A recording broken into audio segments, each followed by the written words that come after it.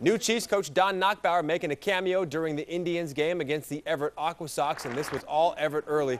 Robert Anson's RBI single in the fourth helped the Sox build a 6-1 lead, but the Indians answer with 4 runs in the bottom of the frame thanks to some sloppy defense.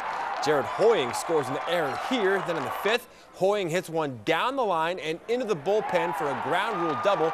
Andrew Clark scores to make it 7-6 Everett. Now tied at 7 after an RBI ground out when Kevin Torres comes through with the go-ahead sac fly. It goes 10 innings before the Indians pull out a 9-8 win.